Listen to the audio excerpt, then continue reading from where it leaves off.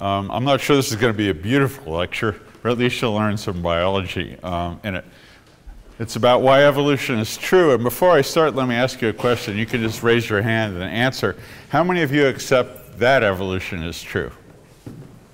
Okay, so that's almost all of you. I won't single out anybody that doesn't. Second of all, how many of you accept that because you know the evidence for evolution, as opposed to just believing that your teachers are true? So if you know the evidence, raise your hand. So, okay, so that's about a third or less. So that at least I'll have a function here tonight, because that's one of the things I'm going to do, is to give you the evidence. And how many of you think you could, in a debate with a creationist, and those are the last group, how many of you think you could win in a debate about creationism versus evolution? Okay, 2 or 3. You're brave souls, actually, because they have rhetorical tricks that are very... Okay, so what I'm going to do is equip you, maybe not necessarily to debate with the creationist. This microphone is working, right? Not necessarily to debate a creationist, but at least so you will know the evidence for evolution instead of just having to take it, I hate to use the words on faith, but let's say on the authority of your teachers. But let me also say that the opposition to evolution is not based on ignorance. People do not reject evolution. They're not creationists because they don't know the facts. They reject it because of tribalism. This is a statement from Steven Pinker's latest book, Enlightenment Now. Possessing a belief in evolution is not a gift of scientific literature, but an affirmation of loyalty to a liberal secular subculture. That is, if you do a survey of how much people know about science and then ask them how much they know about evolution, the knowledge of evolution does not correlate with any other knowledge about science. Rather, it correlates with how religious you are or how politically liberal or conservative you are. So for most people, accepting or rejecting evolution is not based on facts at all. It's based on showing your adherence to a certain group of religious group. In the United States, it would be extreme religious people or Republicans in general, but in other countries, it's other different. So to some extent, what I'm going to talk about today, which is in my book, Why Evolution is True, is not necessarily the best way to change people's minds. And I talked a little bit last night on how a better way to change people's minds might be, which is to dispel the kind of religious belief that objects to evolution. I'll talk a little bit about that today, but this talk is mostly about science. Okay, so why is it important that we understand evolution and also to accept it? First of all, I consider it the supreme intellectual achievement of human beings, to be able to figure out where we came from. This peculiar recursion, where this blob of jelly in your head has been able, through rational inquiry and scientific understanding, to understand how it works, or where it came from in the first place. And that's a pretty remarkable achievement. Second of all, and there's lots of reasons, it shows the ultimate ancestry not just of the human species, but of every species that ever lived. So if you're into genealogies, like your own family tree, well, that's trivial compared to the genealogy of life, which is revealed by evolution. And it is approaching the true genealogy of life. Second of all, it involves comparing explanations. So what I'm going to do today is give you 2 competing explanations for the phenomena that we see on Earth, life. One of them is creationism, which is the main opponent of evolution, the biblical or religious story of evolution of life versus the scientific story. And teaching it this way is a good way to teach you how to use evidence to decide between competing viewpoints. Of course, evolution wins because it's true. It's a way to show you that the naturalistic approach to understanding life, as opposed to supernaturalism, that is, invoking divine beings or gods, is really the only way to understand the phenomena of science. And that's what I talked about last night in my lecture. The evidence is diverse and amazing. This is one of the reasons I like to give this lecture.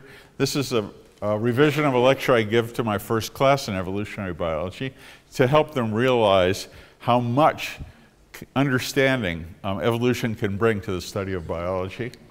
It has important effects on our self-image. If you study evolution, you're going to think of yourself in a different way than you would, for example, if you believe in the Genesis 1 and 2 stories. You're going to realize, for example, that we're not anything special. We're just highly cerebralized primates. in principle, no different from squirrels or groundhogs or alligators or dandelions for that matter. And finally, it's a vital part of any biological explanation. A very famous statement is, nothing in biology makes sense except in the light of evolution. Well, that's not exactly true. There's lots of things in biology you can study without knowing evolution, but the ultimate explanation for all phenomena in biology, why is it there? How did it get there in the first place? Requires you to understand evolutionary biology. So these are all the reasons why it's important to understand evolution. And the main reason, which is important in almost every country, but particularly in the United States, and I gather somewhat in Croatia, it gives you a respect for scientific evidence. If you have two opposing points of view, and in my country, evolution and creationism are really opposing points of view, the way to settle that is not through faith, it's not through assertion, it's through appeal to the evidence, which is the way science works, and today I'm going to give you some of that evidence. Let me show you how bad things are in my own country. It's not quite as bad in your country, although it's not perfect, and as I'll show you. If you survey all of Americans and ask them how they think life got here, and especially human beings, because humans are the hard case for evolution. There's lots of people that think that everything evolved except humans, for obvious reasons. And you ask them how people got here. You give them three choices. First of all, we evolve from earlier species? That's the strict Darwinian naturalistic explanation of evolution. Second of all, the alternative, human beings were created directly by God in the last 10,000 years. That is the young earth creationist explanation. And it comes straight out of the first two books of Genesis, but also it's believed by Muslims and Hindus and many other religious people as well. Finally, there's what we call theistic evolution, that humans did evolve, but God inserted its hand into the process at certain points to guide it in certain directions, make certain mutations, or tweak the process. Okay, so you give Americans those three choices, and this is the answers you get. 38% of them are young earth creationists. That's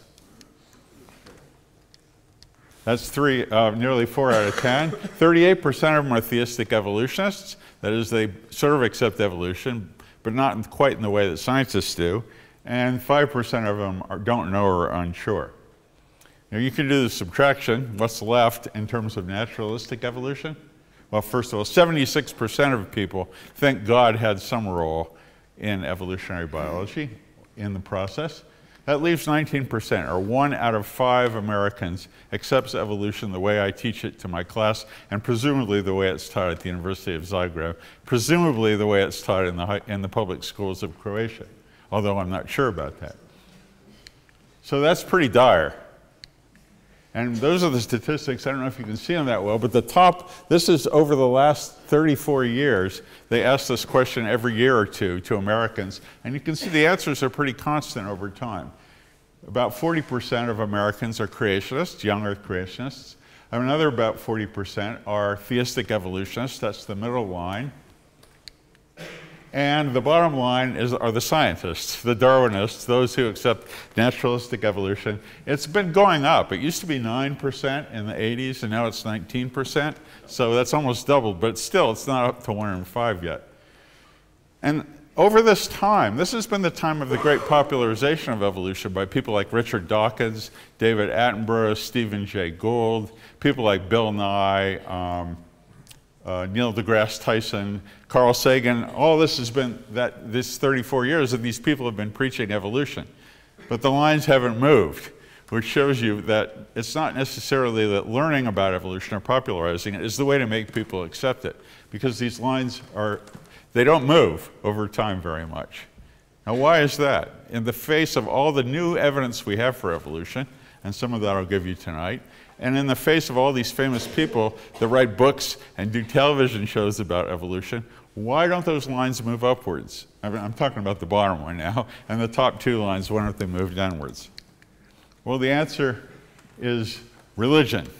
So these are 34 first world countries which are ranked in terms of their acceptance of evolution. The blue lines are the proportion of the people in each country that accept evolution. The yellow bars are those who don't know, who waffle, and the red bars are the percentage of people who reject evolution, who are presumably creationists. Okay, and now I'll put the United States there out of these 34 countries. We're next to the bottom. The figures are a little bit higher than the ones I gave you before because the polls vary in what they say. But as you can see, we're next to the bottom. The only country below us in these 34 countries is Turkey, which is a Muslim country, and Turkey has just banned the teaching of evolution in its public secondary schools because of religion. So it's still allowed to be taught in college, but not. Okay, so where's Croatia here? It's one of these countries, and there it is, with about 44% of Croatians accepting evolution. So if you guys think you're really good, well, you're better than Americans are, but you're still less than half, right? So there's still room for improvement here. You're in the lower half, so you can be proud in that you're better than Americans. In fact, most people are better than Americans. But you're not as good as the Icelandic, Denmark, Sweden, France, Japan. You can notice that the countries at the top are Scandinavian and Northern European countries. And if you think about, well, why this ranking, you come to realize that there's a correlation between how religious a country is and how accepting it is of evolution. The countries at the top, the evolution acceptors, are in general the least religious countries in Europe. Sweden, Denmark, Norway, and Iceland are almost atheistic countries. The countries at the bottom, the United States, Turkey, Cyprus, Latvia, Lithuania, Bulgaria, Greece, those are countries which are religious. And in order to show this to you a little bit more clearly, I've just plotted on a graph the religiosity of various countries. These are 32 European countries. And the religiosity is plotted on the x-axis, so the most religious countries are over to the right, least religious to the left, and then the acceptance of evolution is on the y-axis. Okay, and you can see there's a downward slope to these countries. In fact, if you did a statistical analysis, you'd find that this is a highly significant relationship. If we plotted other countries, for example, those in sub-Saharan Africa or in the Middle East, you get a bunch of points over here, because those countries are not only very religious, but they're also great deniers of evolution. So the graph is even more pronounced than you see here, okay? What we see here, if you're an economist, you'd call this an inelastic demand curve for God. That is, you would have to give up 40% of your belief in God in order to gain 10% more belief in Darwin. So that's how bad it is. Now, why do we have this relationship? Why is it that the countries that are most religious, these ones over here with the bigger God symbol, tend to believe in evolution less or accept evolution less, and the countries that are more atheistic tend to accept evolution more? Well, this is a correlation, it's not a causation.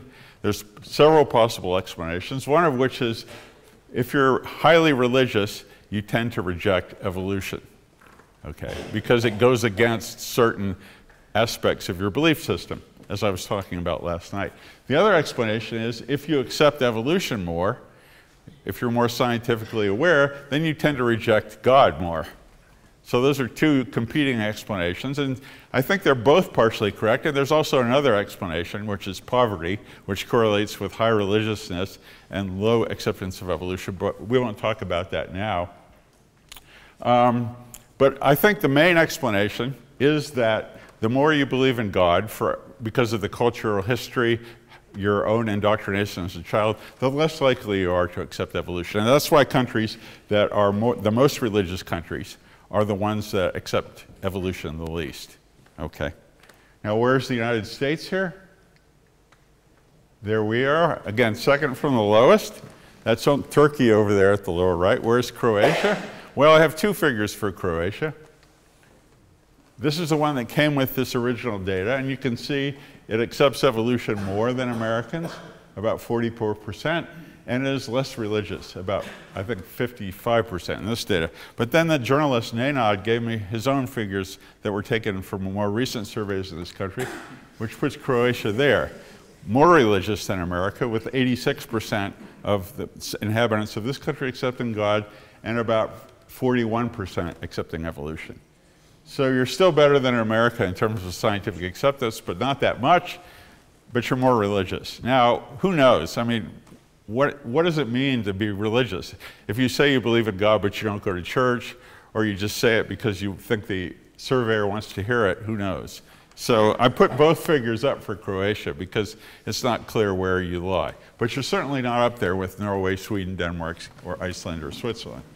So I hope this lecture may have some effect, although I suspect from the first question I asked that most of you accept evolution anyway. The fact that religion immunizes people against evolution is evidenced by the fact that every creationist organization that I know of and every single creationist I've ever met has opposed evolution because they're religious. Okay, that supports the first explanation that religion immunizes you against evolution rather than evolution immunizing you against religion. So here's some of the creationist organizations in the United States, and you can see they have the word ministry, reasons to believe, answers in Genesis, creationism, etc. It shows you that these anti-evolution organizations are basically religiously motivated. Even intelligent design, which is an upgraded form of creationism, it's called creationism in a cheap tuxedo. That's why I have the bow tie there. But it's basically creationism. Intelligent design is also motivated by religious backgrounds. And the people that push intelligent design, if you scratch them, you'll find a priest underneath, or at least a believer. Okay? And this is more evidence for the fact that the opposition to evolution is based not on ignorance of the facts, but based on the embracing of some other point of view which is inimical to evolution. Okay, so that's why I wrote this book. I wrote this book in 2009, hoping, with the evidence for evolution, and it's been translated into Croatian, I'm hoping that Americans would change their mind, that 19% of Darwinists would rise up to maybe 80% or 90%. Well, of course, that was a foolish hope, because at the time I didn't realize that opposition to evolution was not based on ignorance, but based on religion. So although I wrote this book and it did change quite a few minds, it didn't cause a sea change in America where everybody suddenly became a Darwin lover. But anyway, I'm going to tell you what's in the book and what's the evidence for evolution. And if you already accept it, at least you'll know what the evidence is. And the next time a Jehovah's Witness comes to your house to talk to you about creation and try to convince you, you'll at least have some ammunition to use against them. And you can buy this book. It's been translated into Croatian with help from Pavel. Okay, so what I'm going to do is, for the rest of this talk, give you the evidence for evolution. Okay, first of all, I have to tell you what evolution is, because it's more than one thing. I have to tell you what a theory is, because it's called the theory of evolution, and that's often used to denigrate it. It's just a theory, it's not a fact. And then I have to tell you what we mean by true in science, and I'll try to do this very briefly. Okay? So evolution is called a theory, the theory of evolution, but a theory is not just a wild speculation or a wild guess, like Donald Trump is going to bomb North Korea. That's a wild well, it's not that wild, actually. But it's not just a speculation without evidence. A theory is a set of propositions that's well supported by evidence in science. So it makes sense of a lot of disparate facts, and it is well supported. Here's some theories that are also facts. So the atomic theory, that's the view that the smallest constituent of matter that retains its chemical properties of an element is an atom. That's called the atomic theory. But of course, all of you believe in atoms. You don't say, well, atoms are only a theory, so I'm going to reject it, right? Because everybody, we've even seen atoms under a tunneling electron microscope. The germ theory of disease, that diseases, infectious diseases are caused by bacteria or viruses. That's called a theory too, but it's also true. So a theory can be true. And the last theory is the theory of evolution. And I will maintain and try to show to you this evening that evolution is just as true as the theory of atoms and the theory of infectious diseases.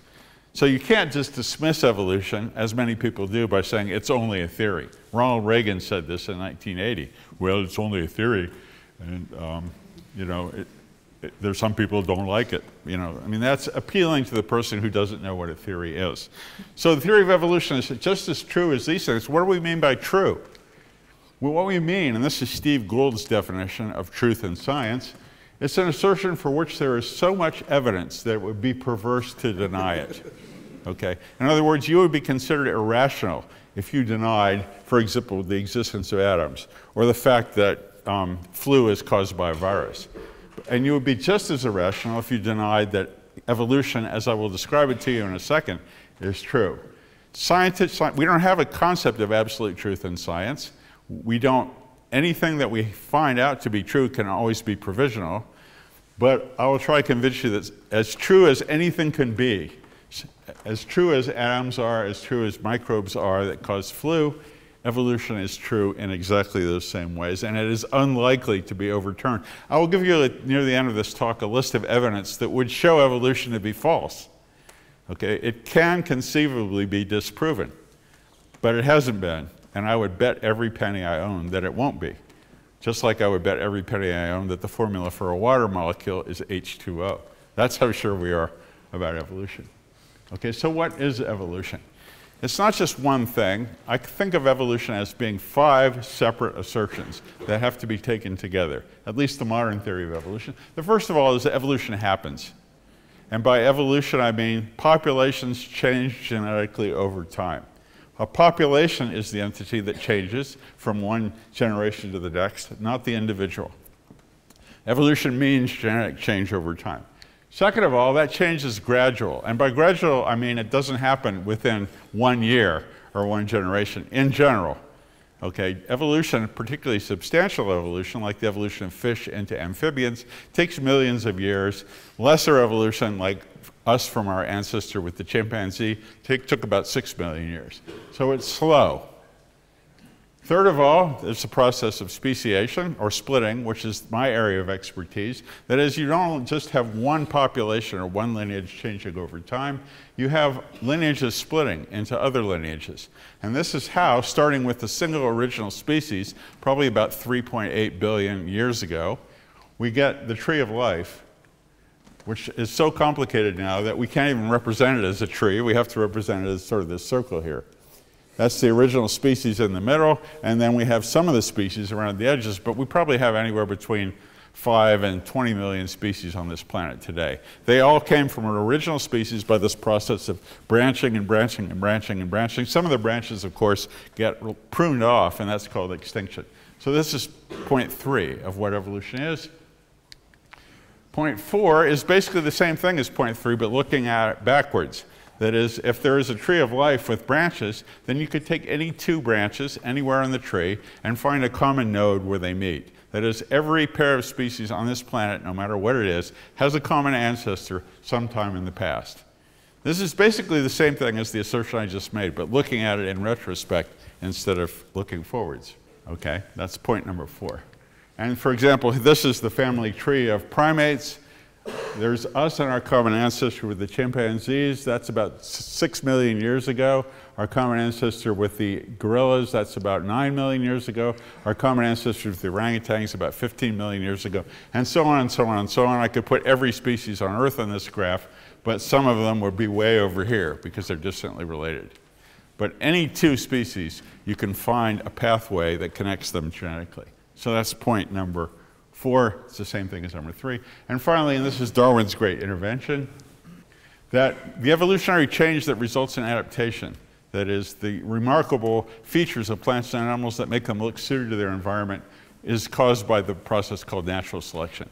There are other things that will make species evolve besides natural selection, but natural selection is the only force we know of, the only pressure that will make organisms look as though they were suited to their environment. That will give the woodpecker its remarkable beak and its feet to hold onto the trees, that will give the cactus its spine, that will give the camel its hump. So these are the 5 parts of the theory of evolution as I see them. And if you want to prove that evolution is true, you have to substantiate every single one of them, not just one of them. It could, for example, be true that evolution has occurred, but natural selection wasn't the process that did it.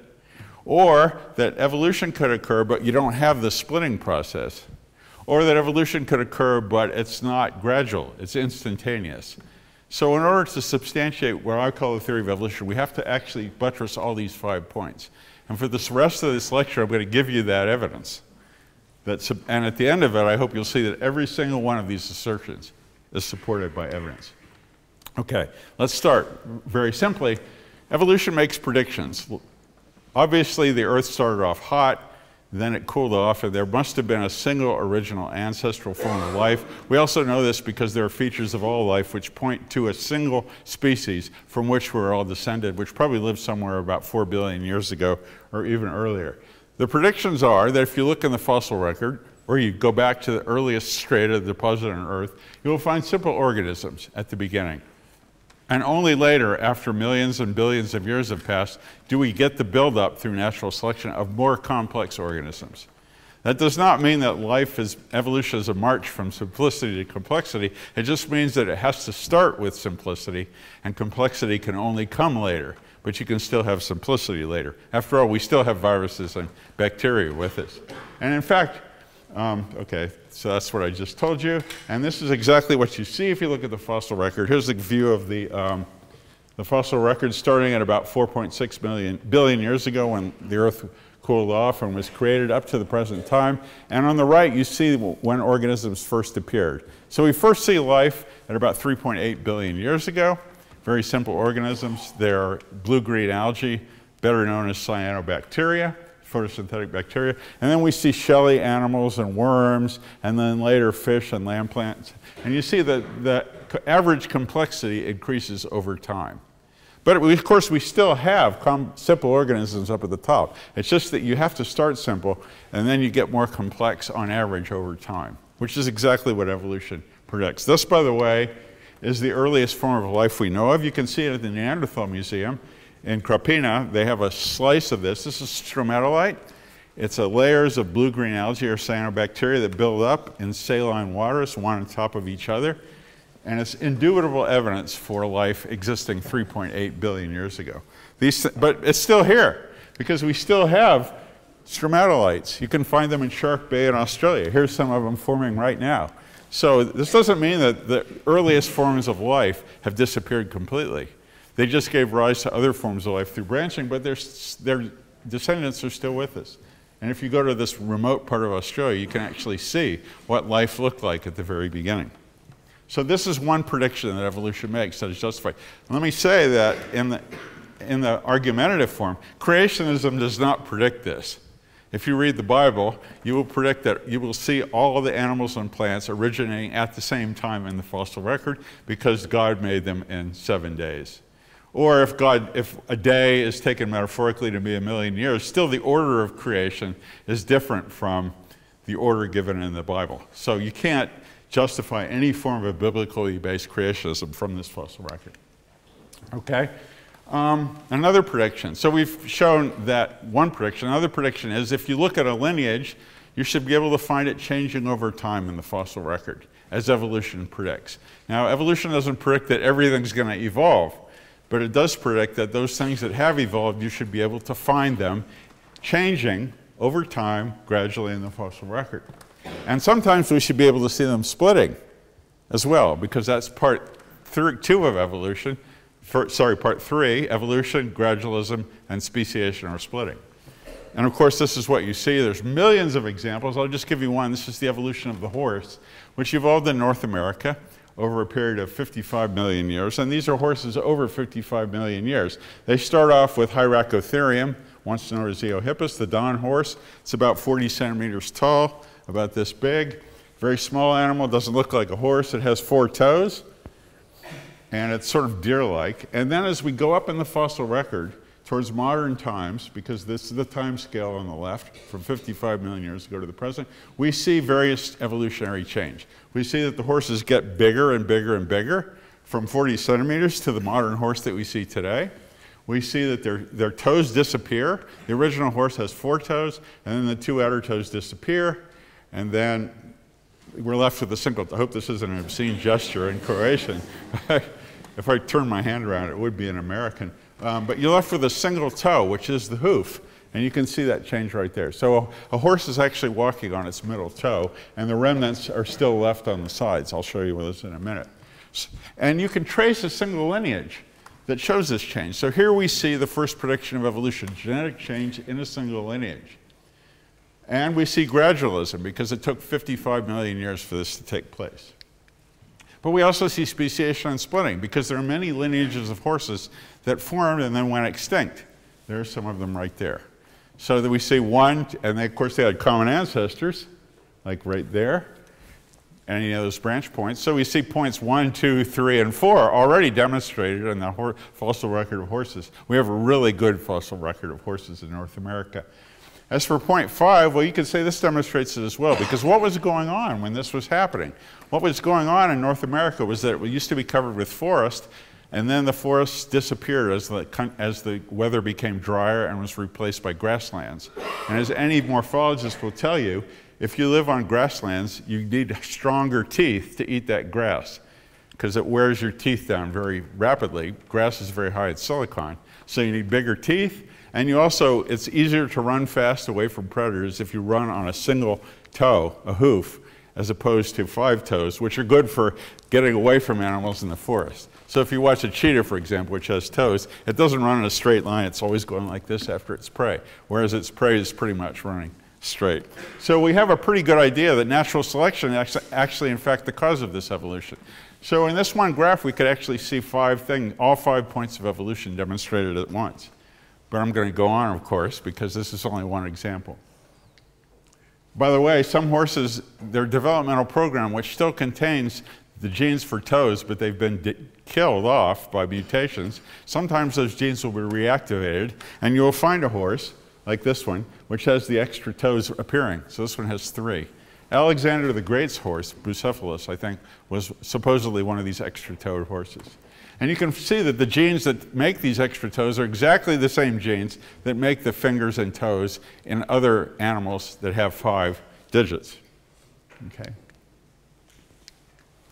Here's one of the greatest examples of human evolution. You can just go to the Natural History Museum in Zagreb and see this for yourself. This is our own lineage, Homo sapiens. That's a chimpanzee. That's modern Homo sapiens at the lower right. And then all the skulls are arrayed in temporal order, just in order of when they were found. And you can see that an example of gradual change over time. The skull gets bigger. It's very small. I mean, this is Australopithecus right there at the number B. Modern humans here. Neanderthals, I believe, are right there. And you can see that we have a gradual change. The skull gets bigger, the teeth get smaller, the chin forms, the brow ridges disappear. When you show this to a creationist, or especially if you line up replicas of the skull and say, okay, tell me what this means, they get dumbfounded. They cannot explain this. This is some of the most irrefutable evidence for evolution that we know of, and especially convincing because it's our own lineage. Right? Creationists will say, well, this is a guy that had rickets, you know, or he was arthritic or something like that. But everybody back then must have had arthritis for some reason. And then the population gradually got less arthritic as it went on. I mean, their explanation for this simply doesn't make sense. Okay. So again, we have 2 explanations for the data, but only one of them is really a credible explanation.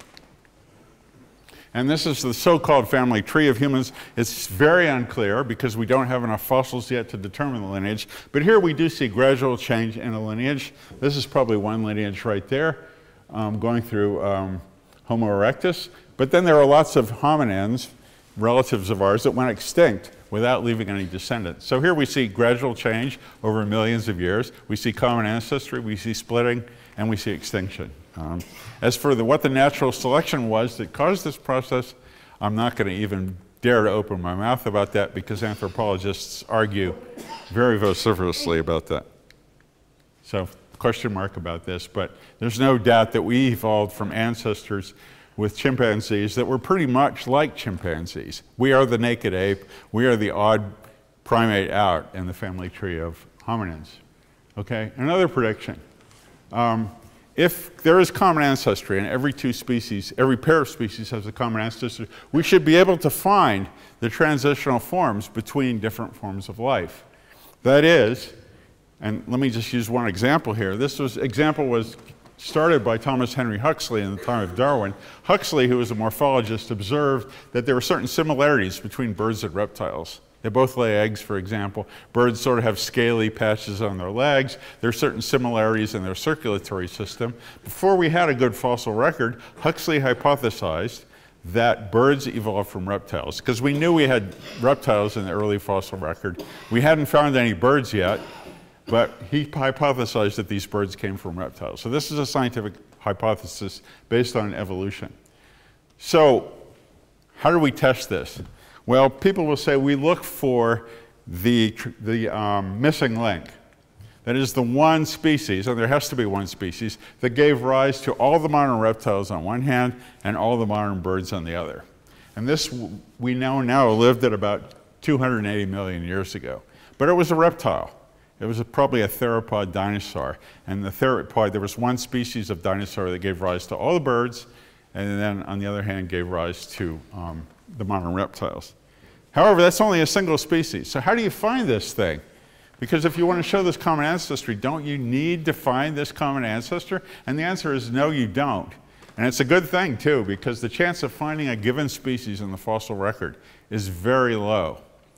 Paleontologists tell us that only between 1 in 1,000 and 1 in 100 species that ever lived are known to us as fossils.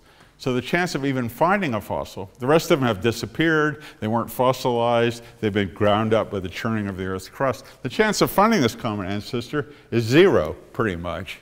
Does this mean then that we can't prove common ancestry? And the answer is no, because there's other ways to do this. What you do is you start with the modern birds and you dig deeper and deeper and deeper, and as you do that and you look at the fossils, you should find that they get more and more reptile-like as time goes on, okay? In other words, you should find transitional forms as you go further and further back in time. This is another way to prove common ancestry, and this we're able to do because you don't need just that single fossil to do it.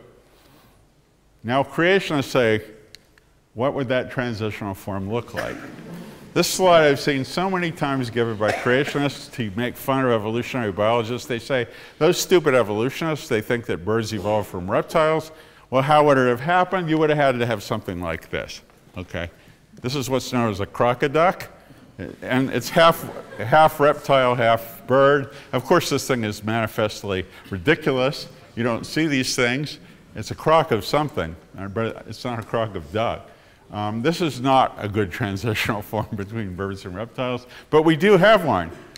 I'll show you a real crocoduck. This is the species. It's called Sinathosaurus millenniae. It lived about 125 million years ago, and it is basically a reptile that has some bird-like features on it, okay? First of all, the skeleton is very reptilian. It looks very much like the skeleton of a theropod dinosaur. You can see it has features that are not at all bird-like. It has a long bony tail. You won't find a long bony tail on your chicken or duck. It's disappeared. It has teeth. If you look in the jaw, you might be able to make out teeth. Well, birds don't have teeth anymore, but dinosaurs did. And it has separate fingers in its hand. If you look at your chicken or your turkey, you will find they're fused together. They look like this. So this thing looks very much like a dinosaur, and some of these fossils were misidentified as dinosaurs because they are so close to being dinosaurs. The thing about this one, however, is that it has feathers. And you can see that this is one of these rare Chinese fossils that have the imprints of feathers. You can see them on the hand, you can see them there, you can see them along the tail. What we have here is a feathered reptile, okay? And this is a transitional form. It has features of both modern birds and ancient reptiles together. More than that, it lived at about exactly the right time, 125 million years ago. Birds are thought to have branched off from dinosaurs at 280 million years ago. We see the first modern birds at 80 million years ago. So if there's going to be a transitional form, it has to be between 280 million years and 80 million years. And when you date this using various dating methods, you find, lo and behold, it's 125 million years ago. So it's exactly where it needs to be a good transitional form. If this thing were, say, 400 or 500 billion years old, or 40 million years old, it would be a puzzle. But we don't see that kind of stuff. We find the transitional forms exactly where they should be in the fossil record. So this is another thorn under the creationist's shoe. Okay? That's what it looked like, by the way, as far as the reconstruction goes. You can even tell what color some of these transitional forms are. It probably was unable to fly. Feathers that probably did not evolve to help an animal fly. They probably evolved for thermoregulatory purposes, like having a down jacket, or perhaps for sexual attraction of the other species. Only later were feathers co-opted evolutionarily to enable these things to fly. Okay, I don't know if you can see this very well. Let me turn the lights off. Oh, okay, just for a sec. There you go. Okay, so this is, maybe we should just leave them off. You don't need to see me. I'm not that pretty anyway. This is Basilosaurus. Scientists know that whales are a secondary invasion of the sea from animals that lived on land, like deer or hippos. And they evolved over a period of 40 million years, starting about 50 million years ago. And about 40 million years ago, we find, oh, good, the laser pointer works. Okay, that's perfect. Basilosaurus, this is a 40 million year old whale. Okay, it's about 15 meters long. It looks pretty whale-like. You can see these front paddles here, which are the remnants. I mean, they evolved from, that's perfect. They evolved from the front legs. But if you look towards the rear, look at those things. Those are 30 centimeters long. What are they? Why do these ancestral whales, because these are fully marine organisms, have these things? Let's make it bigger. That's what they look like, okay? 30 centimeters, so it's like this, right?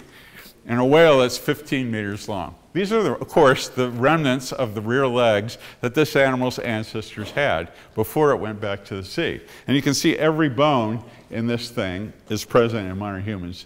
There's the humerus, the tibia, the fibula, and the femur of the rear legs. And you can see even the toe bones, but it's only that big. This thing could not possibly have been of any use to a swimming organism at all. It probably didn't even stick outside of the body, but nevertheless, there it is.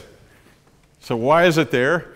Creationists cannot explain this, but evolutionists can, because this is a whale in the process of evolving the loss of its legs from an animal that used to have legs when it was terrestrial. And so this, although you might not predict this, it certainly only makes sense in light of evolution. So you can see the analogy between the femur, the tibia, and the fibula. That's our leg, and the same features in the whale leg. And that's probably what the ancestor of the whale looked like. It's called Indohyus. It was probably a deer-like organism that had the ability to swim and has certain features of the ear that make it like a good ancestor for the whale. By the way, does anybody know what the closest living animal on Earth is to the whales? The hippo, right. Hippos are pretty close to whales. In fact, if we stayed around for like 20 million years and watched hippopotamus, it might evolve into something like a whale, because the young can swim before they can walk, they nurse underwater, they're not very good on land. A hippo is a good example of perhaps what a transitional form might be like for a whale. Or a hippo could just stay a hippo. So, but anyway, we have the complete fossil record, or a very complete fossil record of the evolution of whales. Okay, now, these are predictions that evolutionists made, but evolution also makes what I call retrodictions. That is, Darwin was very big on this. You can find features in biology that were puzzling to biologists that only make sense in the light of evolution. And as soon as you realize that things evolved, suddenly everything makes sense, whereas before it was a puzzle. Darwin devoted 2 chapters in The Origin of Species to embryology, the development of plants and animals. And one example that he gives is one like this, which is the embryology of the spotted dolphin. Dolphins are like whales. They have front limbs. They came from the land originally. They kept their front limbs, but they evolved into flippers. They lost their hind limbs and just developed a tail which has no bones in it. But if you look at a whale embryo, and this is the spotted dolphin at 24 days, you see something very unusual. You see that it has this hind limb bud forming, which is exactly analogous to the hind limb bud of every other creature that does develop hind limbs. This is a human embryo at 30 days, and you can see it has this same bud here. This one develops into the leg. This one was once developing into the leg, but it starts off, and the same genes are working in both of these legs. Hand 2 and sonic hedgehog are 2 of the genes, and you can see they're active in both of them.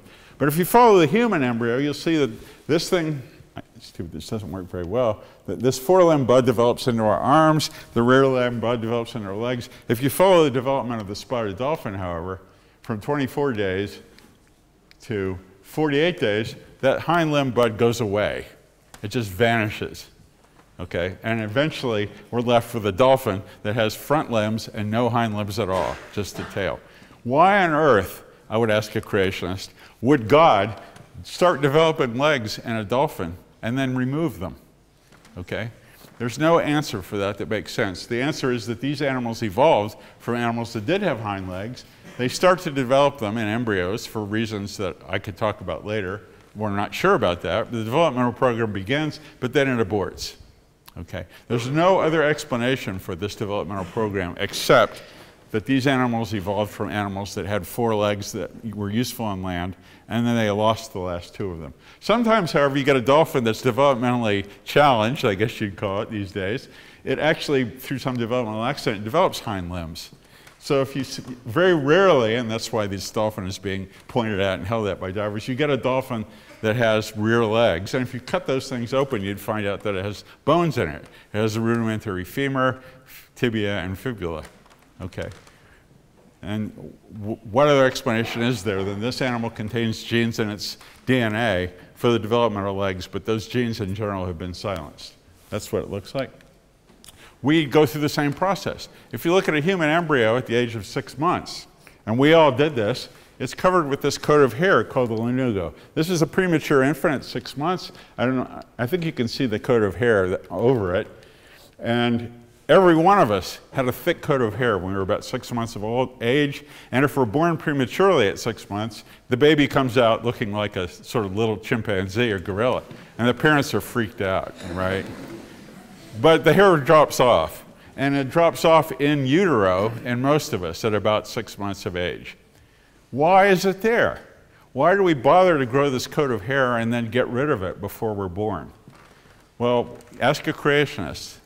It can't be because to keep us warm, because we're floating in a bath of warm fluid at 98.6 degrees or 37 degrees Celsius. We don't need hair. Moreover, hair doesn't work to keep you warm when you're wet anyway. What this is, and it's the same genes that evolved in the chimpanzee, is the coat of hair that we inherited from our ancestor, which starts to form, but like the hind limb of the spotted dolphin, it disappears before we're born. That is, this is an ancestral remnant, a vestigial feature of our ancestry that goes away before we're born. And a lot of my students will come back to me 20 years later and say, well, I don't remember anything you taught me, Dr. Coyne, but I do remember that I had a coat of hair when I was 6 months old. So, and that's a good thing to remember, because it's good evidence for evolution. There you go. If you look at a whale skeleton in a museum, I'm sure there's one of these in Zagreb, you can see that there are these vestigial bones that tend to hang down from the skeleton. They're connected by wires because they're not connected to the rest of the skeleton. If you look at these things closely, you'll see they're the remnants of the legs that the whale used to have, just like those little Basilosaurus legs that were 30 centimeters long. Sometimes development will go askew, like in the humpback whale, and you'll get something that looks like a leg. This is those bones. This is 1 foot, so this whole thing is about 1 meter long, and it has the tibia, the tarsus, and the metatarsus. So sometimes the developmental program will actually go askew and reproduce the ancestral features of the organism, showing that it still has the genes for those features in the DNA. Okay, here's another retrodiction. Actually, sorry, this is a prediction. It was a prediction that was made only 10 years ago. It was based on looking at a human embryo at an early stage of development. So there's a human embryo at 4 weeks old. There it is. You can see it has this balloon connected to its belly. But you can see it's an empty balloon because you can see right through it. What is this thing? Does anybody know? It doesn't do anything. Anybody guess? Yolk. It's a yolk sac, okay? This is the remnant of the yolk sac that our ancestors had when they were reptiles and amphibians. We don't have a yolk sac because we don't get nourished from yolk. We're nourished through the placenta. Nevertheless, and early in development, we still develop a sac that could contain yolk, but it doesn't. It's empty. It's just an empty balloon. From this, geneticists predicted, well, maybe if we have the yolk sac, maybe we still have the genes for egg yolk in our genome, even though we don't make egg yolk. After all, evolution doesn't get rid of features by simply pulling the genes out of the DNA. There's no way for that to happen. It simply silences the genes that it doesn't need anymore. So maybe there are some remnants of egg yolk genes in our DNA. And so 10 years ago, when the human genome was sequenced, yolk sac, they found 3 genes in the human genome for egg yolk. They're dead. They don't do anything. They've been rendered impotent by mutations, but they're still there. How do you explain to a creationist why we still have these genes that could make egg yolk, but they don't? Its only explanation is that we descended from animals that had egg yolks. And there's lots of other genes we have in our DNA. Our DNA is a graveyard of dead genes that were active in our ancestors. For example, genes for making vitamin C We and the guinea pig are the only animals that do not make vitamin C. God knows why the guinea pig doesn't. We don't need to make it because we get it from our diet, but you can see that we still have every gene necessary for the synthesis of this vitamin, except the last one has a mutation in it that makes it inactive. Otherwise, we could make vitamin C. Why are they still there? Because we inherited the pathway from our ancestors. We have lots of genes for smelling, olfactory receptor genes, that have been rendered useless by mutations. Probably 30 to 40% of our genes for detecting odors are gone. We're a species that depends on auditory and visual stimuli instead of sniffing, but we still have a lot of dead genes that in a dog or a cat are still active in helping them smell. How do you explain these things unless we were descended from organisms that were olfactory organisms? Okay. Well, I'll probably go a little bit over. So we'll just go over two other areas that are evidence for evolution. One of them is biogeography, the distribution of plants and animals on the surface of the globe. This is the subject of another 2 chapters in Darwin's Origin, and there are features of life on the planet which can only be explained by evolution. I'll just take one of them. This is the nature of life on oceanic islands. Oceanic islands are islands that rose out of the sea without any life on them. Like the Galapagos, this island, Lord Howe, which is about 16 square kilometers. Hawaii is on a series of volcanic islands. When those were produced, there was no life on them, or so the geologists tell us. This is Lord Howe. It's between New Zealand and Australia. If you look at the life on oceanic islands compared to what we call continental islands like Sri Lanka or Great Britain, you find a very different kind of life, very different series of life. Oceanic islands like Lord Howe do not have any native amphibians, reptiles, mammals, or freshwater fish. You will not find anything on this island or on Hawaii, maybe one native mammal, which is a bat, or the Galapagos, which has no native mammals. It has a few native reptiles, but they can swim, like the land iguana. Why is that? If you look at Great Britain and Sri Lanka, they have lots of these animals. Okay, so why the difference between continental islands, which were connected to continents, and oceanic islands, which were connected to the oceans? Well, a creationist could say God didn't put amphibians, reptiles, or animals on these islands because they couldn't live there. And the Lord and his providential wisdom does not put animals in a place where they can't survive. Well, Darwin recognized this potential objection, and he answered it very well by saying, well, what happens if humans put animals on these islands? They happen to do very well. In fact, if you introduce mammals or amphibians or freshwater fish to islands like Lord Howe or Hawaii or the Galapagos, they take over.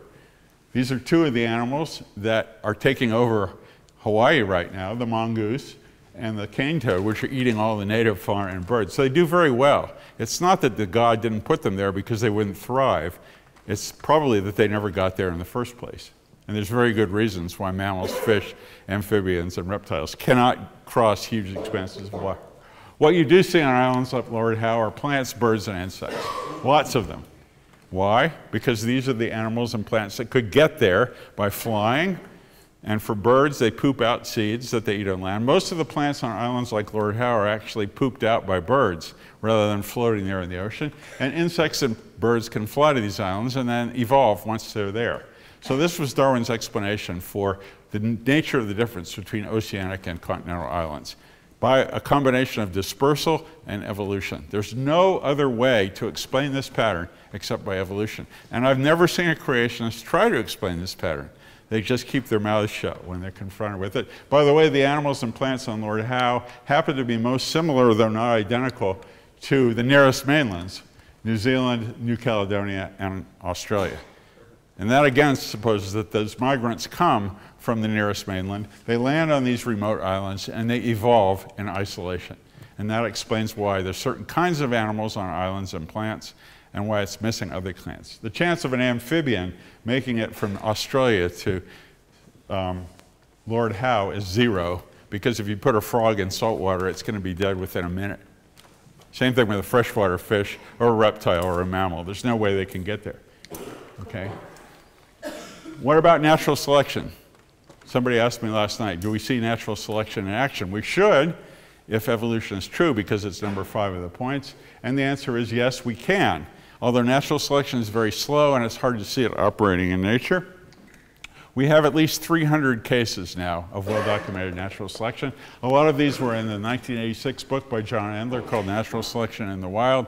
He has just a big list, I think it's called Table 2, which covers most of the book of examples of biologists watching natural selection operating in animals. The most famous example, which you may know of, is the evolution of the beak and the medium groundfinch, Geospiza fortis, in the Galapagos. In a matter of 1 year, because there was a drought, only the largest finches were able to survive because the ones that had the big beaks could eat the big seeds.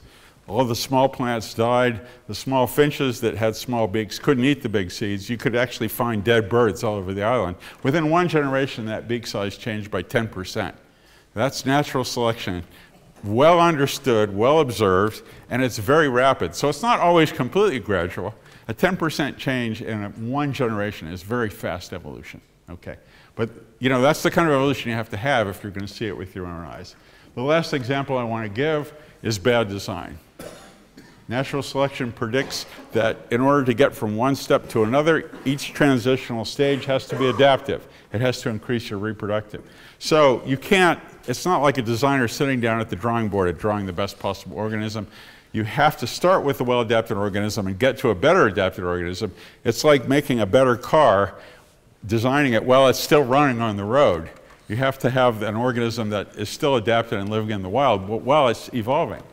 And so you would predict that therefore the design of many organisms would not be a perfect design. It wouldn't be optimal the way a designer would design it. It would be the best you could do given evolution. Here's my favorite example, the prostate gland of humans, males, humans. The prostate gland, how many of you know what it is? If you're a male, you surely know what it is. It's the gland that produces the liquid in your sperm.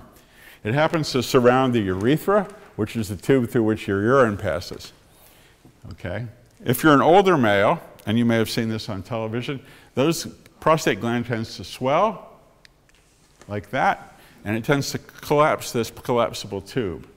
And if you watch American television, I don't know if this is true in Croatian television, but you'll see lots of ads of old men on the golf course suddenly running off to the bathroom because they have to go really bad, and that's because they can't pee, because their urethra is squeezed by their enlarged prostate gland. Now this is a really, really bad design, to put a collapsible tube running through an organ that's prone to swelling. I mean, that's really something no designer would do. Robin Williams in a movie said, this is like running a sewage system through a playground. Okay. But the reason it is like this is because the prostate gland evolved from the walls of the urethra, and we know this from development.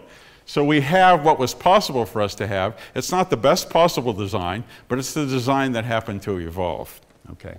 So, and we have lots of bad design. Our wisdom teeth, our bad backs, you know, all of you can think of features that you have. How many of you have had a bad back or thrown your back out sometime in your life? Well, not most of you. I certainly have. It's because our muscles have not yet adapted to our vertical posture, because we used to walk like this.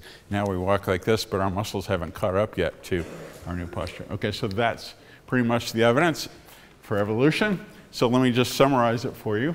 First of all, from the fossil record, we see change, splitting, and transitional forms.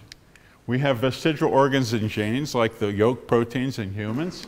We have quirks of development, like the transitory coat of hair on our body, the lanugo. We have bad design, like the prostate gland or the wisdom teeth. By the way, if you go to look at the Neanderthal fossils, you'll see they had a much bigger jaw than we did. They had plenty of space for their teeth. We evolved a smaller jaw, but we still have those teeth, and that's why our wisdom teeth get crowded and sometimes have to be pulled.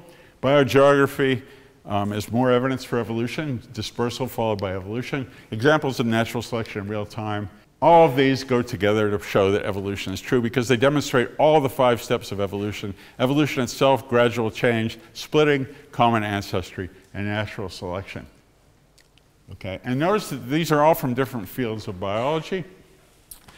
Paleontology, morphology, embryology, biogeography, the study of distribution of plants and animals, and examples of natural selection in real time. These are all different areas of biology. This is what's called consilience. We have all this different evidence from different areas coming together to point to one theory, which is the theory of evolution.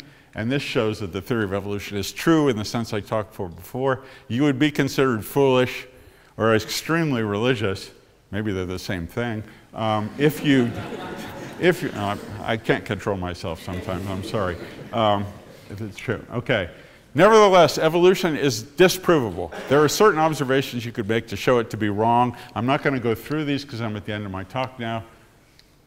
But here's 12 of, here's some of them. Fossils in the wrong place. If you found a human fossil, say 2 billion years ago in the fossil record, that would cast serious doubt on the theory of evolution. If you found an adaptation in one species that was only good for another species, natural selection can't create such an adaptation, then Darwinism would be in severe doubt. But we don't see any of this. In fact, none of these observations have been made. So Darwin, despite a million chances for evolution to be proven wrong, it has never been proven wrong. It's always comes up right. That is as close to an absolute truth as you can get in science. And I'll finish with a sort of depressing figure. So I hope I've convinced you that there is not just one line of evidence for evolution. There are many, many lines of evidence for evolution from many, many areas of biology. And despite that evidence, Americans continue to reject it obstinately and persistently.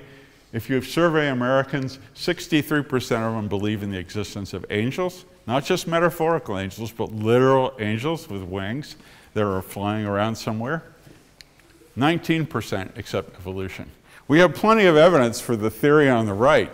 We have zero evidence for the theory on the left. Nevertheless, look at the difference in the degree of belief and certainty that accrues to this. And as I said last night, if you ask an American, if you have a fact which flies in the face of your religious beliefs, what would you do?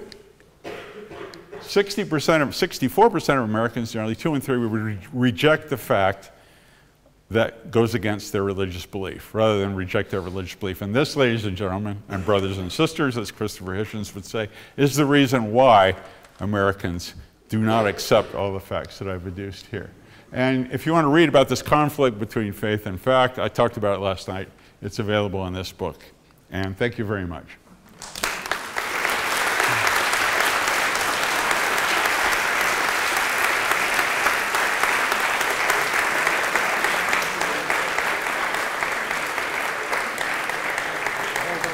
Thank you.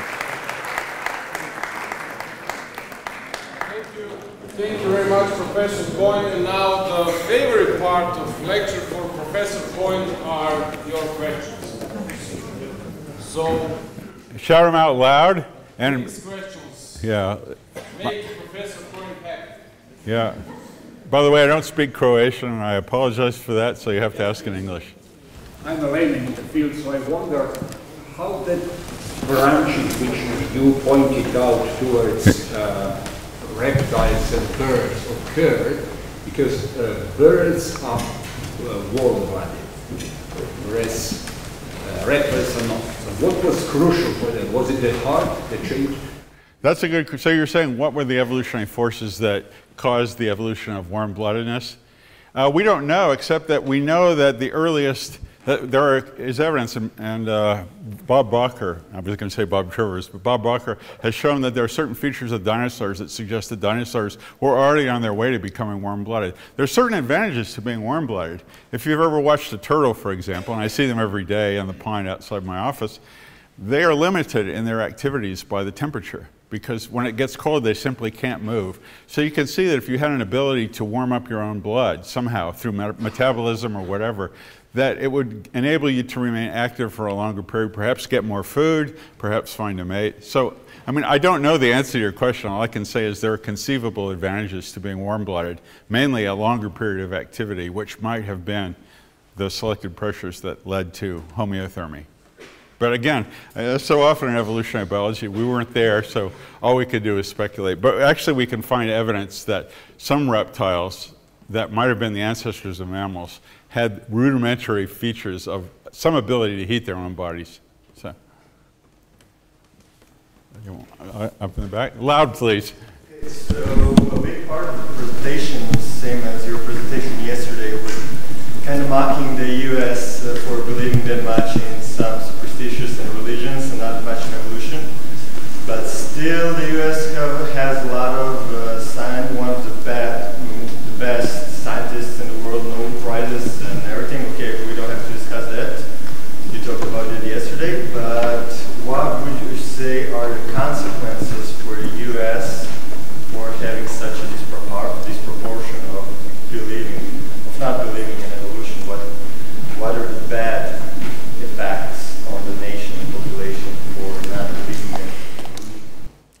I didn't quite hear him. Maybe you could reprise the question for me. So how come that the United States, which has such developed science and a lot of investments into science, have such disproportionate number of people who still disbelieve evolution? Okay. And what are the what are the consequences? What are the bad effects of not believing in evolution? Okay, so that's a good question. I think I answered the first part of it in my talk. Why are Americans so resistant to evolution?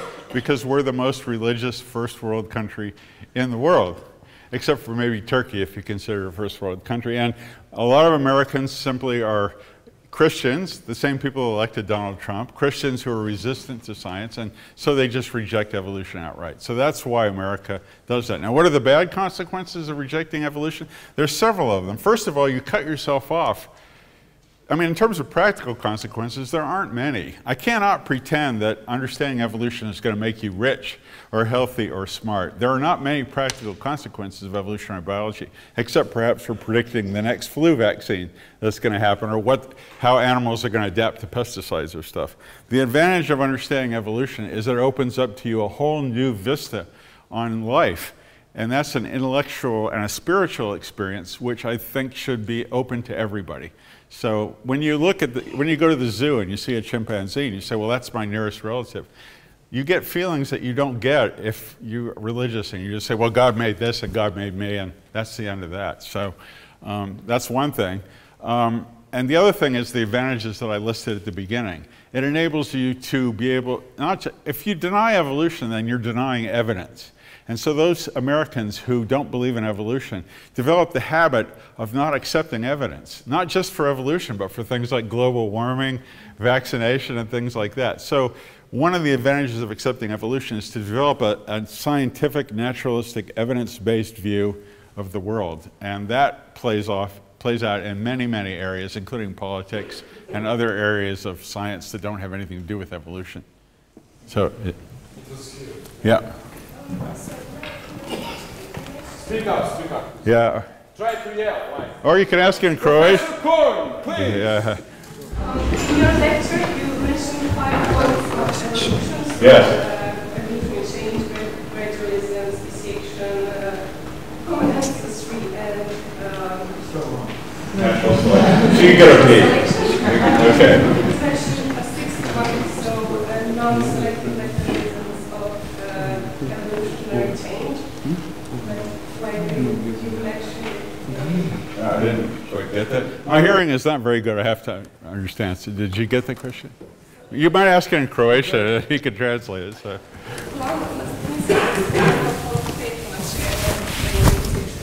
Whoops. So in the book is 6 principles of evolution. Here is only 5. What does it say? What's the other one in the book?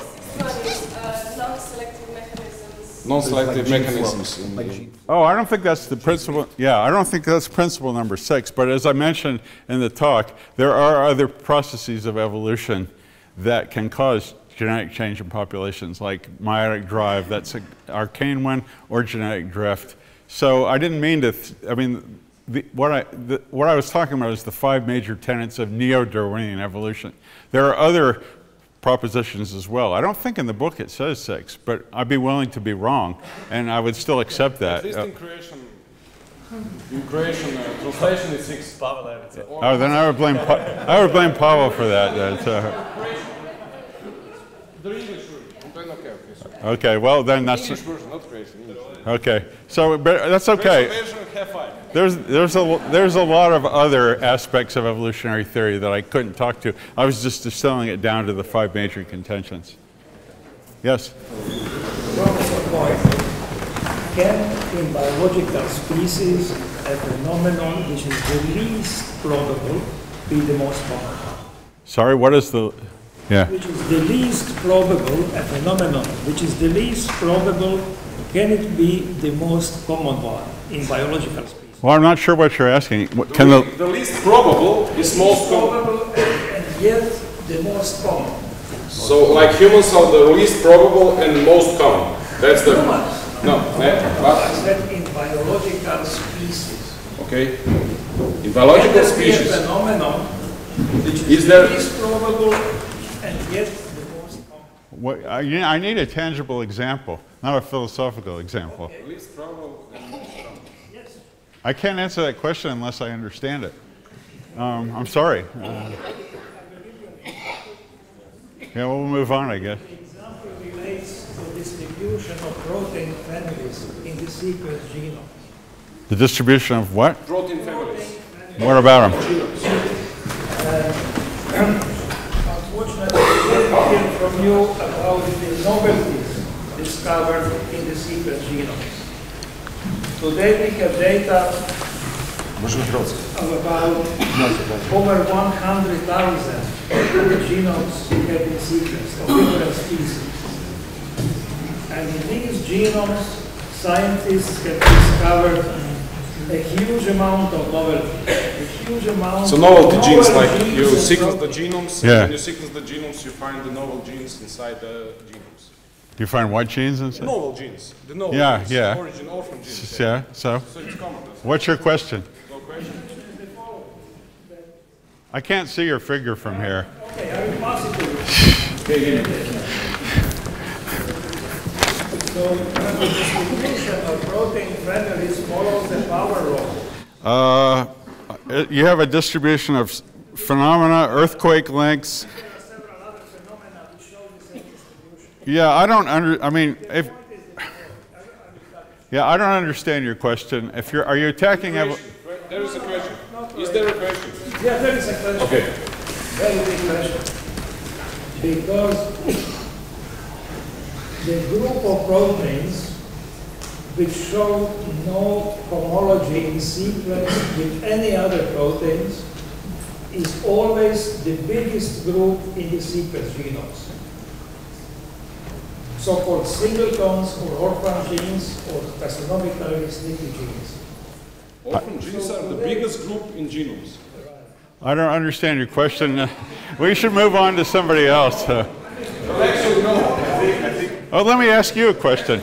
If you're denying evolution, let me ask you a question. Oh, I shouldn't ask him a question. Yeah, okay. No, maybe it's too complex for the auditorium. Yeah, okay. Yeah. Let's go up. Next. Cellular organisms, right? How about evolution of primordial cell? Is there any evidence for it? How does a primordial cell evolve? Are you asking me that? Well, we weren't there, of course. So if you're asking me to give an exact explanation of where the cell came from, I'm going to say we don't know. Now, you might say, well, therefore God did it. But I don't think that's a set. Sorry? I can tell you, what I can tell you is that we know that the primordial eukaryotic cell, that is the true cell that comprises multicellular organisms, came from the ingestion of a bacteria by another bacteria, which created the mitochondrion, and to get plants, the ingestion of chloroplasts. But in terms of how life started, we don't understand how that did. And all I can say in response to that question is we don't know yet, but I predict that in the lifetime of my children, if I had any children, we will be able to recreate life in the laboratory under primitive Earth conditions. And then let me finish. And then I would say that Cyanide is the primordial chemical compound which is important. Yeah, but I should just let you guys answer. latest things in the origin of life are hydrothermal vents, right? Inside the ocean, lost cities and black smokers and biochemistry that's happening near the hydrothermal vents, and you have flow of the energy, water of course, catalytic stones. So there are very good papers in like 5 or 6 years that explain how jump-starting life from chemistry to biology. Yeah, I would add, you get one question. Sorry, you've had your say. One question. I would add. Okay, let's go here and speak up, please. I'm sure that you can speak louder than. Real loud. No, it's not loud enough. Come on, you're a man. You can do it. Come on. Women too. Yeah, what about archaeopteryx? What about what? Archaeopteryx. Is it Oh, what about it? Is it a transitional form, or is it a transitional form? Archaeopteryx is probably, it lived at about 100 million years ago. It's not thought to be ancestral to modern birds, but it was a reptile-like bird. So, I mean, birds, there wasn't a straight line from reptile to birds with everything developed. There was all kinds of the branches, and some of them went extinct, just like the horses. And Archaeopteryx is probably one of those bird-like lizards or bird-like dinosaurs that went extinct. We're not absolutely sure about that, but it's certainly a transitional form in that it shows that at a certain period of time, about 100 million years ago, we had things that were both dinosaur-like and feathered at the same time. But we know Archaeopteryx shows up later than we have more modern birds, so it probably was not an ancestor of modern birds. This one, I'm a high school student, third year, and I have a feeling that a lot of my classmates and friends do not actually have a problem with evolution itself, but rather on, like, I don't know how to tell in English, abiogenesis. Oh, you mean the origin of life? Yeah. Yes. Because they don't, they show them that skulls and bones and geological evidence, they seem to believe, and then they don't reject that. But when you say that a bunch of molecules, organic molecules, formed into amino acids and prokaryotic cells in the future, they just don't. Yeah, they don't buy. Yeah, that was. When I get into discussion, because I was a Seventh-day Adventist myself, long before when I was young and stupid. Now I'm beautiful. Coming out. And when I get into discussion, I do not have evidences for that. I even asked my professor. She didn't know what to say, like strong evidence which will support abiogenesis. Yeah, and the answer is we don't know. Now, Damian said that we have good theories about how it happened. One of the ones he cited was in the hot smokers, the hydrothermal vents. You can get chemicals concentrated sufficiently that perhaps early proteins could form, and we can find evidence for that. There's also cold vents in the Atlantic Ocean that could have been, and if you read Nick Lane's new book on that, he gives a scenario for the origin of life. But the best way to answer that is, well, we don't know yet. Does that mean that God did it? If the people say that God did it, then you say, okay, what's your evidence that God made the first cell? Because they don't have any evidence for that either. All they have is a book that says, what?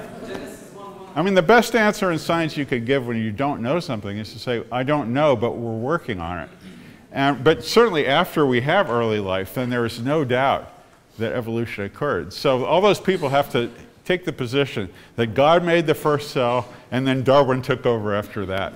And that just doesn't make any sense. Also in light of the fact that you ask them what their theory is for abiogenesis, and they're going to say something like, God did it. And you could say, okay, what's your evidence that God did it? And they're going to either wave the Bible or they're going to have to say what we say. I don't know. I don't know how he did it. The fact is that as scientists, we might be able to get the answer. Because as I said, I think within 50 to 100 years, under the conditions of early life in the laboratory, we will be able to produce life. Not just artificially by putting amino acids together, but under early life conditions. When we do that, then the whole objection to abiogenesis being divine will go away. If we can just show that science can do it, then you can no longer make a credible argument that science can't do it and therefore God must have done it. I just wanted to point out that this is the weakest point in this discussion for me, and I just wanted to ask you for advice, and thank you. Yeah, well, let me just say one more thing. To say that we don't understand something is not a weak point. It just means we don't understand. It's the weakest point for me in the discussion. Yeah, no, but you're absolutely right, though. I mean, a lot of people consider this to be, like that gentleman up there, as a severe weakness in the theory of evolution, that we cannot explain how life started. I mean, we have some theories about it, and I think in 50 to 100 years we'll have better theories and maybe even be able to create life. But as of right now, we don't know. But think about 200 years ago. We didn't know a lot of things that we know today. I mean, things like lightning, how magnets work, how the planets stayed in their orbits, where disease came from, those were all thought to be inexplicable by natural processes, and therefore people said God did it. And one by one, these things have fallen to science, and we no longer need to invoke the divine. And I'm absolutely certain, not in my lifetime, but in a couple hundred years, that the origin of life will be another thing that falls to science, and we don't need to invoke the divine. Next question.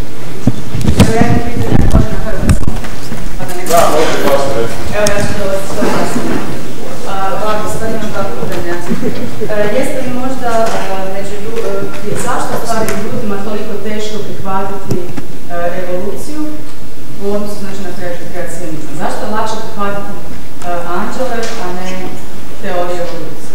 So why is easier to accept angels than theory of evolution for people, for humans? Why it's easier to believe in creation? Because easy. That's an easy one. Because when you're a child, you're taught that there are angels from when you first go to church. You're not taught Darwin until you're like, if at all, until you're 16 or 17 years old. So you already get propagandized towards believing in angels from the very early part of your life. Also, it's easier to just say, well, there's angels than there is to understand the theory of evolution. I just lectured for an hour on the evidence for evolution, and I still could not get anywhere close to a complete explanation of it. So it's no surprise that people find religious explanations which are somewhat intuitive and easier to grasp, and you get propagandized with them when you're a child than it is that something that's more complicated like Darwinism. But Darwinism happens to be true. We have evidence for evolution. I just gave an hour lecture on it. Nobody's ever seen an angel, at least not somebody that's not insane. So.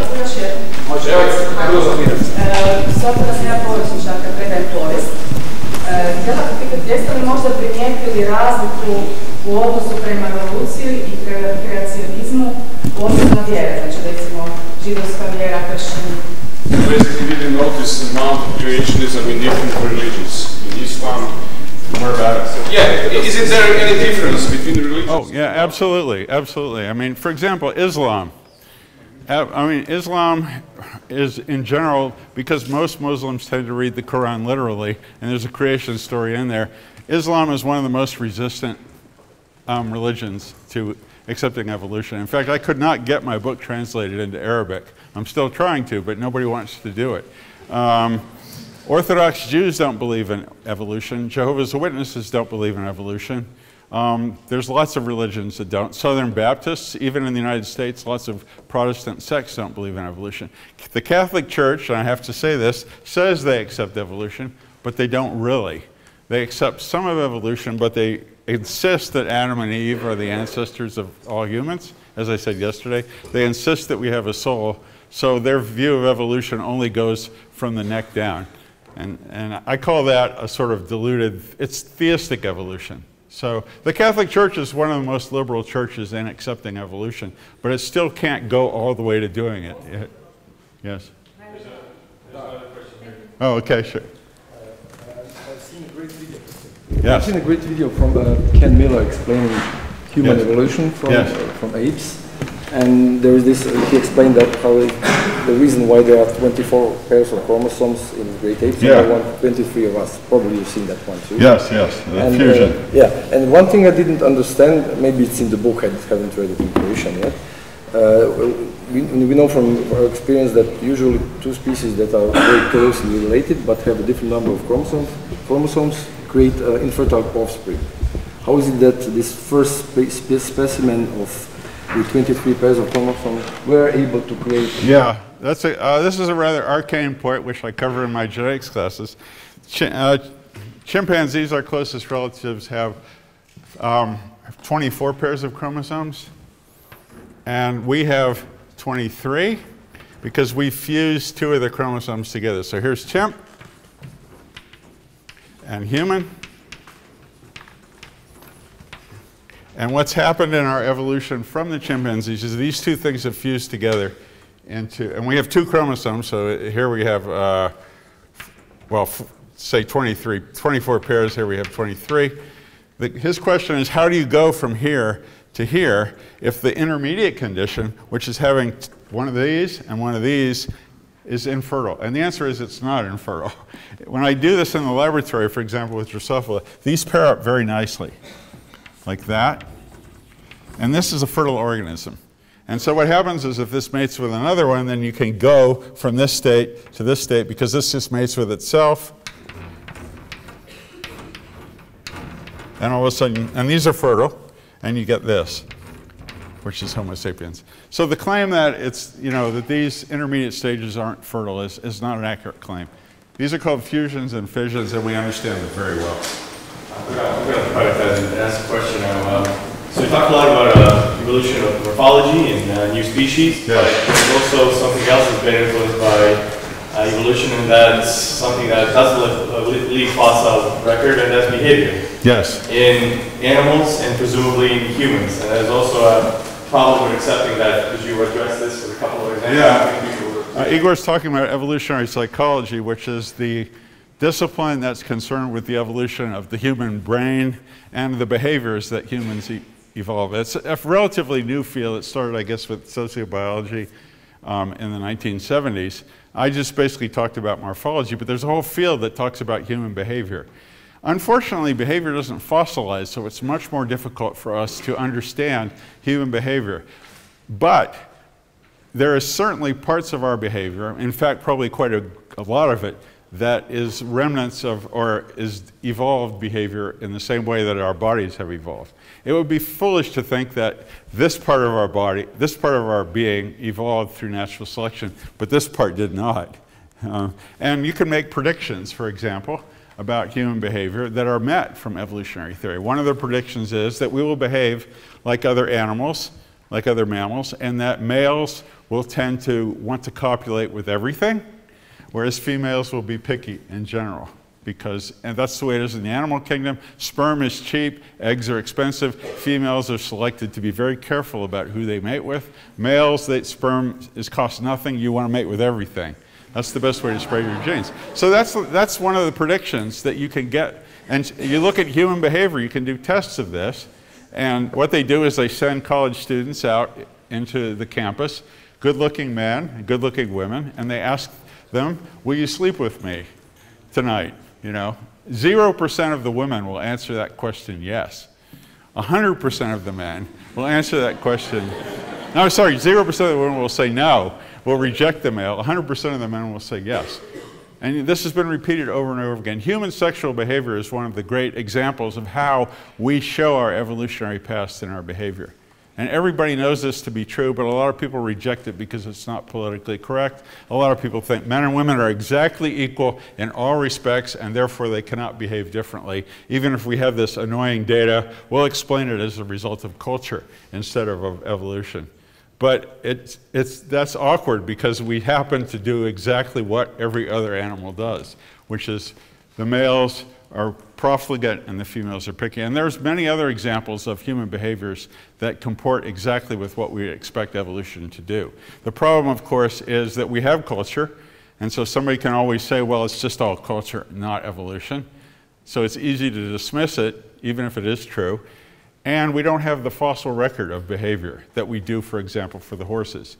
So we have to make predictions and inferences, and it's a very difficult field, but it's a field which is eminently worthwhile, and I think Igor studies that field. So it's worthwhile reading some books on evolutionary psychology. So.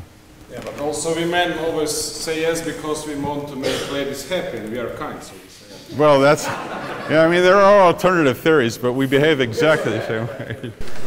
You had a question. I had a question, but it's kind of answered. I was once confronted with an argument that I couldn't say much more about variability, and we couldn't know what kind of a natural selection force would be on. But that's the intro to the question of, in science we make inference, but we also make predictions. Yes. And evolutionary theory is so good in delineating everything that happened in the past, but how come we can't make predictions?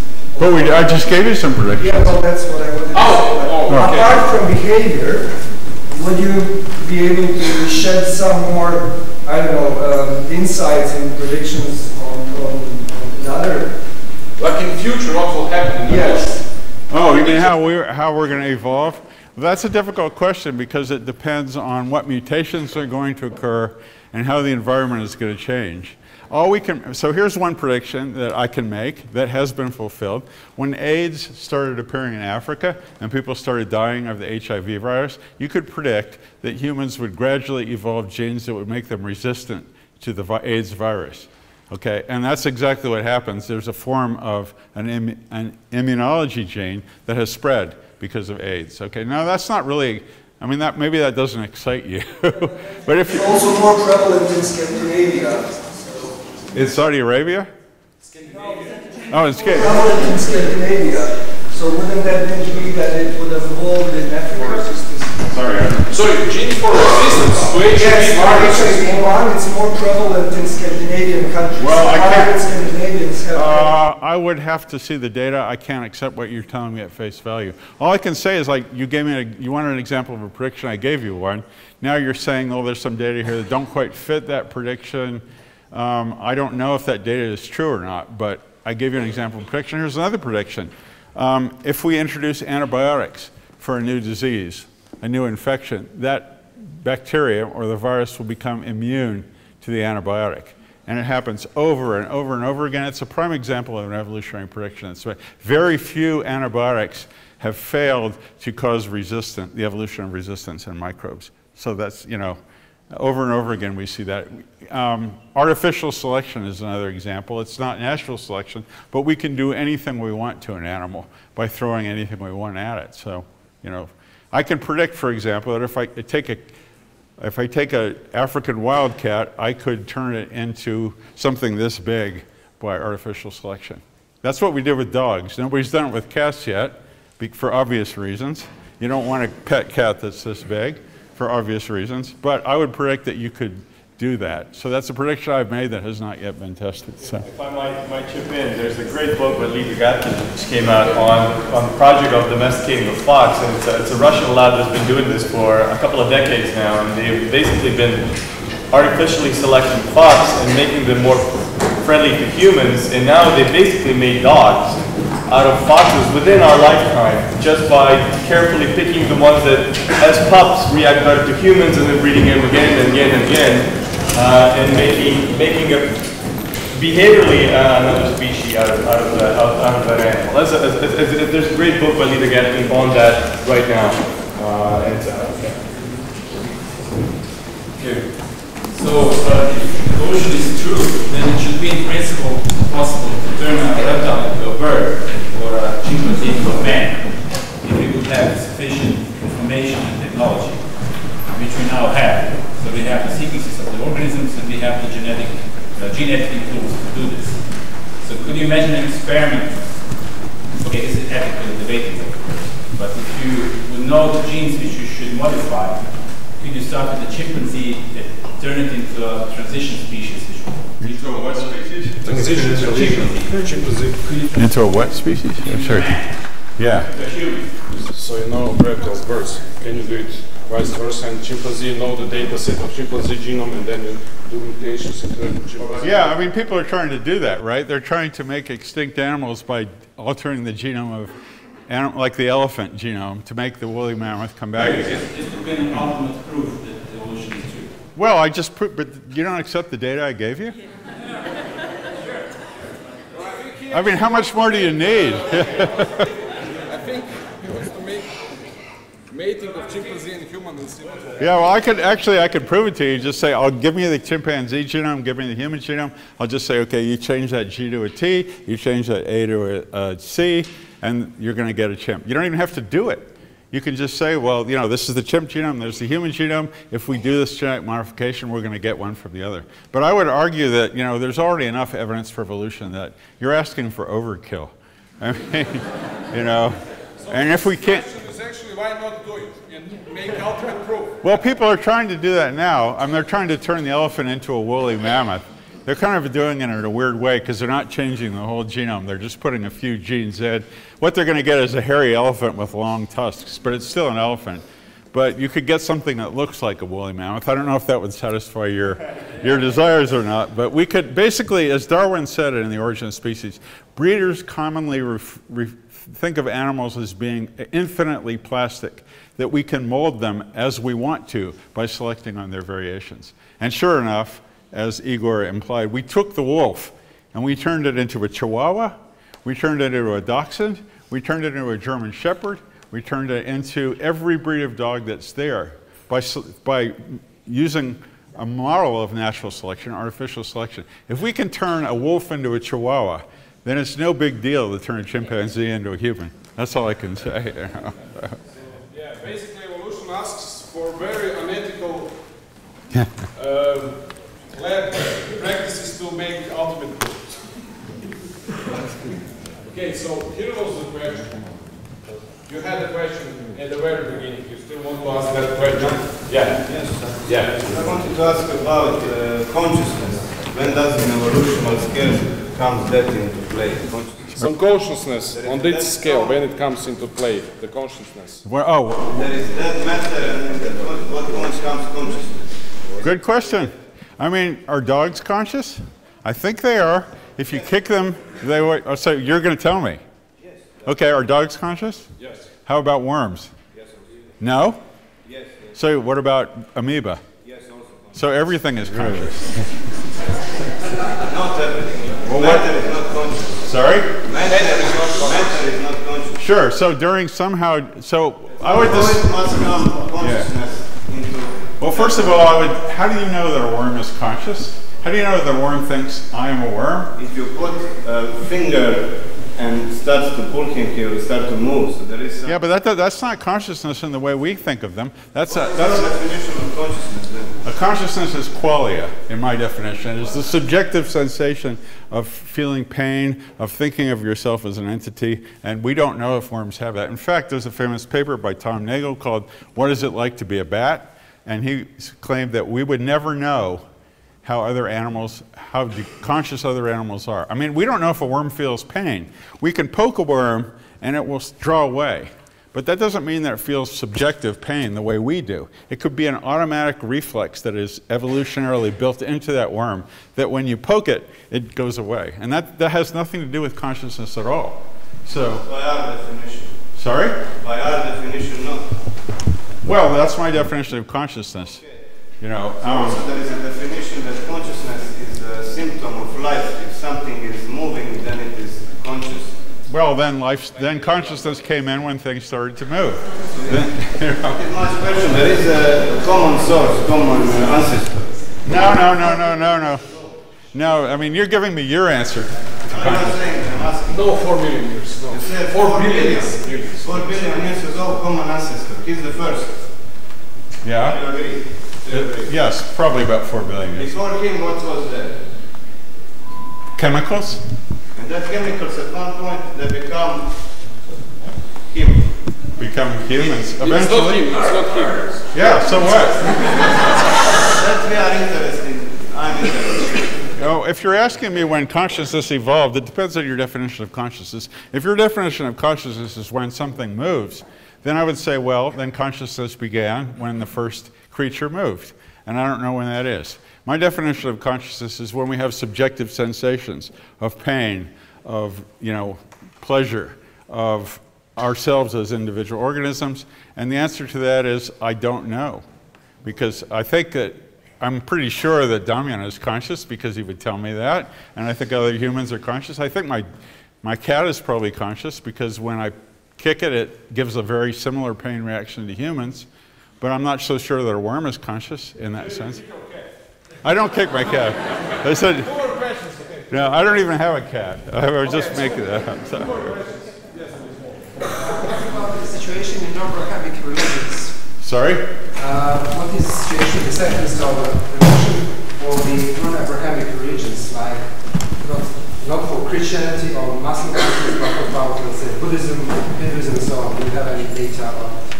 Question? Acceptance of religion in non-Abrahamic religions. What about it?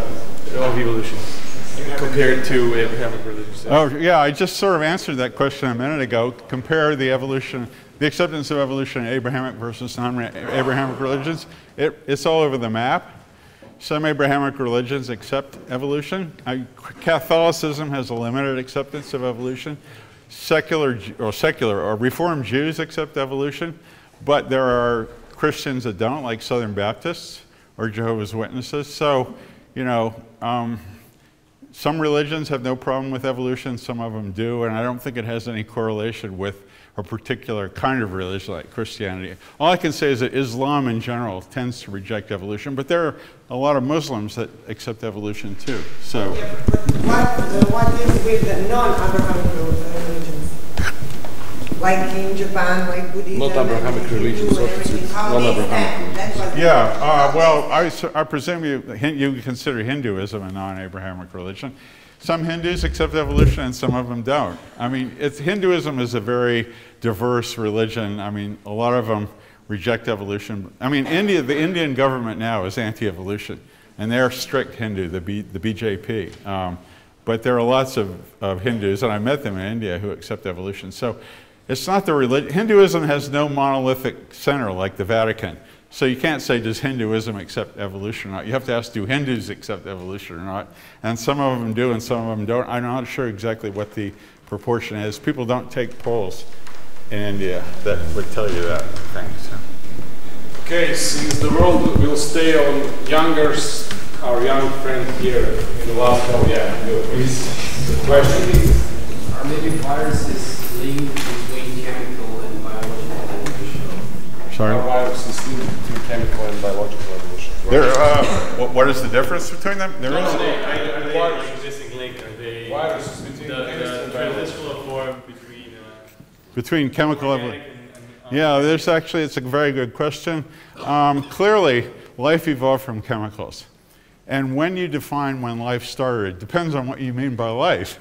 So what's clear is that we had a continuum between chemical evolution and biological evolution. And there's really not a distinction between those things. The more stable chemicals, the ones that were able to replicate, were the ones that persisted, and eventually those things developed into replicators and into cells. And there is some point in between the chemicals replicating themselves and cells replicating themselves where you have chemical evolution turning into biological evolution.